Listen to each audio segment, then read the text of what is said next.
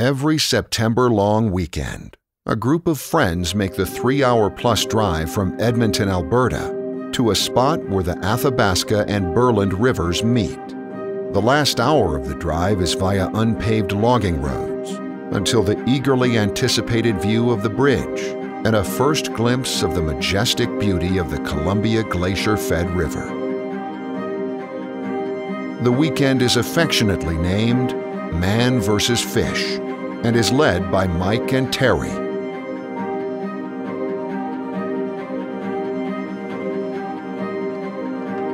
The Athabasca River begins at the Columbia Glacier in Jasper National Park and travels about 1,500 kilometers northeast across Alberta and drains into Lake Athabasca in the northeast. Lake Athabasca flows into the Slave River and joins the Mackenzie River, which eventually flows to the Arctic Ocean, traveling over 1,230 kilometers from start to glacier to mouth.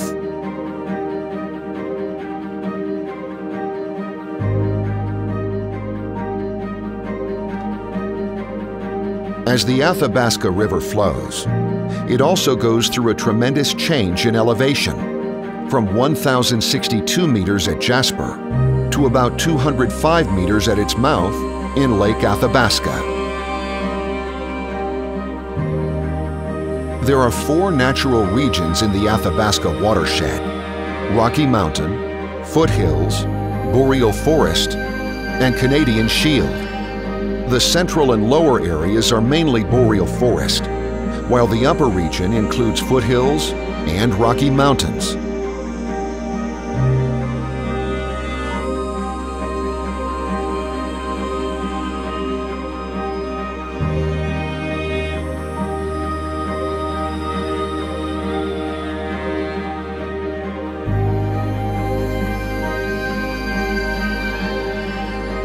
The Athabasca River is an historic waterway for First Nations peoples and the fur trade. The Sakani, Shuswap, Kootenai, Salish, Stoney, and Cree tribes hunted and fished along the river prior to European colonization. From about 1778, the Athabasca River was a key part of the main fur trade route from the Mackenzie River to the Great Lakes.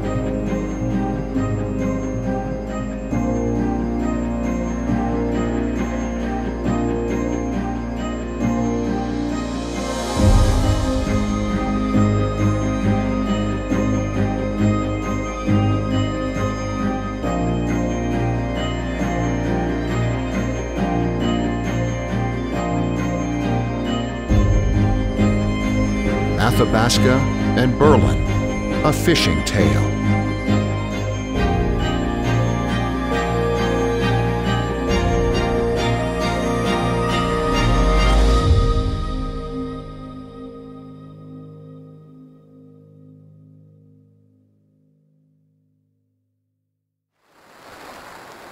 Nine years and running this weekend on the Athabasca Berland here.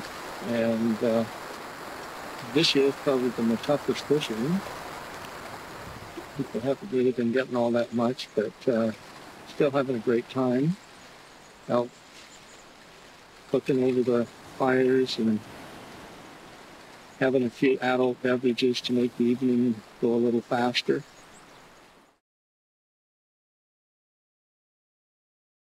You know, fishing is such great fun in that, for me, standing out in the river, trying to figure out what fly, or even if I'm hardware fishing, what lure am I going to be trying to entice the fish to come. It is, for me, a Zen-like experience at times. You're out there, you're concentrating, you're in nature, you've got the water, you've got the wind, you've got the sun. And you are just out there and you kind of like to forget about everything else and you're just concentrating on what you're doing at that point in time. And as a kid, I grew up fishing in southern Alberta with my father and used to have great memories of doing that. And then of course, as you get a little older and you get busy with life. Michael and I kind of got back into this probably 15, 16 years ago through our spouses who have been friends for since they were little girls. And we found that, you know, we did ice fishing, we've done all sorts of different things, and fishing, when you have a good fishing buddy and you can go out, you solve the world's problems, and you come back and have a few beverages, you get some good meals, you have a great experience. But I think going forward, what I would like, obviously, for my kids and my grandkids is to see if they can really develop the fishing bug as well. And you know, they've done a little bit of it in the past, but of course they're busy with their kids right now, but I'm hoping that over the next year or two they'll participate in what Michael and his son and son-in-law and friends have been doing with this Man versus Fish, a good weekend of bonding just about fishing. I grew up in Manitoba on a farm, southern Manitoba, and my early recollections were going to Lockport on the docks below the weir and fishing for bullheads and bass as a young child, 6, 7 years old, with my older brother. And then, you know, after that, you know, went to university and came out to Alberta for work. And during that period of time, really didn't fish until I got to Alberta, because you know, here we'd heard about the great streams and the fishing in Alberta. So when I first moved out here, my family and I, we would go fishing, and our first son, we cooked him one day on the lake when we were walleye fishing. He was 6 months old, and he got quite sunburnt, unfortunately, and we kind of disappointed in that after all these years, but no long-term symptoms as far as we can tell. And then, you know, I got into steelhead fishing when I was a younger man in my early 30s.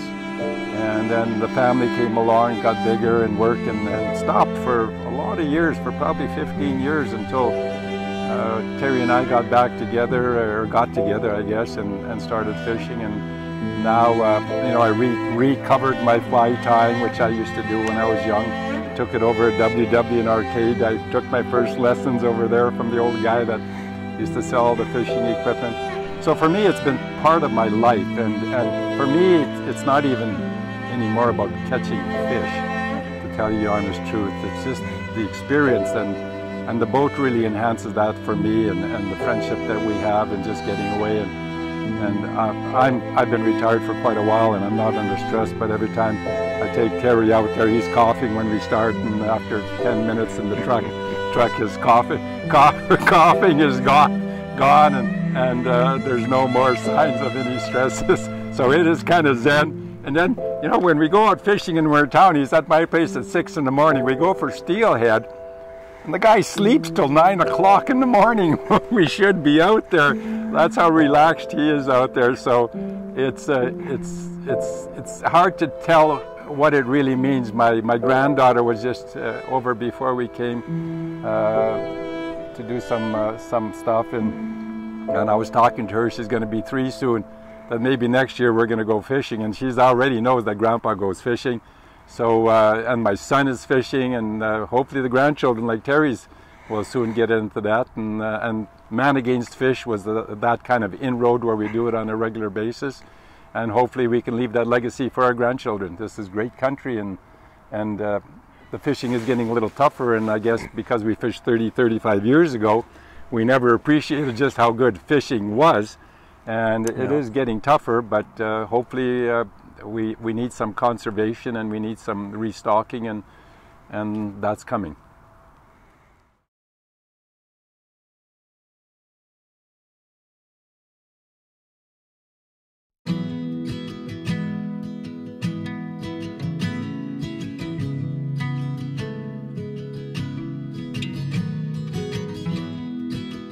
There's nothing more satisfying than to tie a fly, put it on your line, and go and catch a fish. Yeah. So that's something. And I would finish with this. You know what? If fly fishing isn't for you, fine and dandy. And I know that in most of the streams I would catch more fish using a spinning rod and probably a panther martin or a spinner than I do catching a fly, to tell you the honest truth. You don't have to always be a fly fisherman, because I got neighbors and so on that go out with spinners and they're basically catching more fish than I am. So you can start with spinner. It's a lot easier to do. You can buy a spinning outfit for peanuts and get a few panther martins and meps, and away you go, and you'll catch some fish.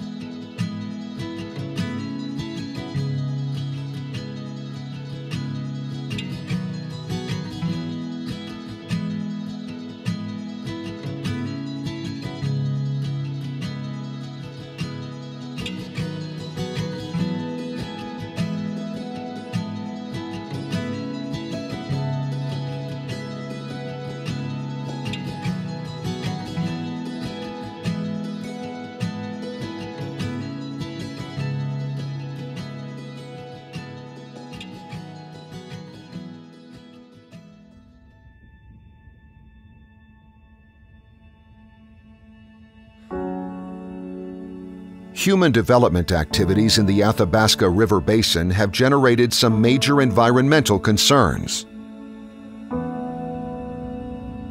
Economic activity in the upper portion of the watershed is dominated by forestry, agriculture, and tourism, as well as 3 active coal mines and 1 closed. There are 5 pulp and paper mills in the upper half of the watershed. Forestry occurs throughout the river basin, while oil sands developments dominate the lower portion. A growing number of municipal wastewater treatment plants discharge into the Athabasca River. Unmanaged recreational activities are increasingly causing stress in several areas of the watershed.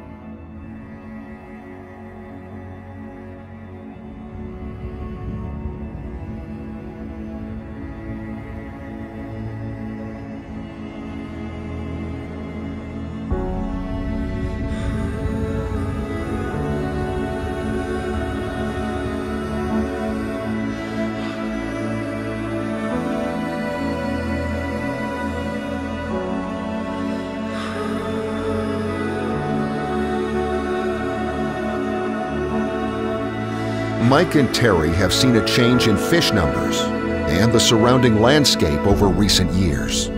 Mike, Terry, And those that also fish these waters can only hope that the decline can be stopped, and such a special place as the Athabasca and Berland is here for generations to come.